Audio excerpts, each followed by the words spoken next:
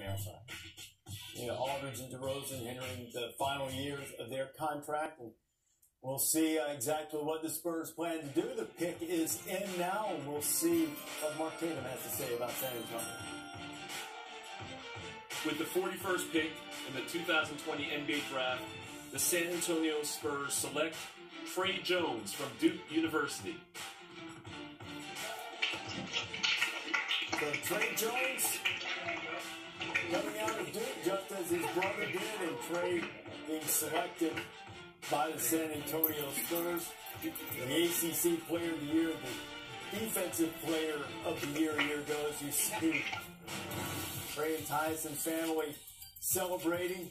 The second player to win both of those awards in the ACC in the same year. A lot of expectations on him, but that weightiness compared nothing to the news that he received in early 2019.